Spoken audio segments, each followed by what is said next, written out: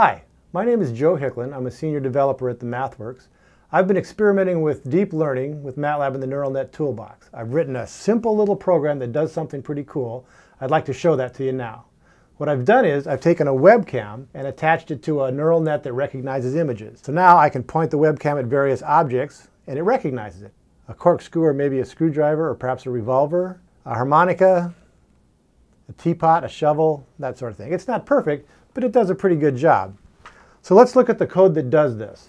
This is the whole program right here. It's just 11 lines. We're going to go through it, but we're going to do it in 3 separate stages. We're going to clear the workspace. We're going to ask the camera to connect to the webcam, have the camera take a picture, and then finally show that picture on the screen. So when we run this, we should get a fresh picture going on here. And that's the picture we just took. All right? But that's a still image. We want this to be in a continuous video. So we're going to add 3 more lines to put it in a loop. We'll put a while loop around the code that's taking the picture, and we'll add a drawnow so MATLAB draws immediately. When I run this, we'll get the same thing, but now it's a live video. All right, finally, we need to add in the neural net.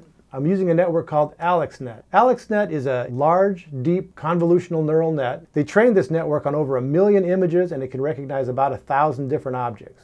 I've downloaded it, and now we're ready to use it. This line is going to ask the network to classify the picture we just took. So we'll pass each picture to the network, and it will return a label of that picture. Before we do that, we have to resize the picture to the size that AlexNet expects. It was trained on a particular size of image. Finally, I'm going to use that label in the title of my picture, and I've got to convert it to a string with this command right here.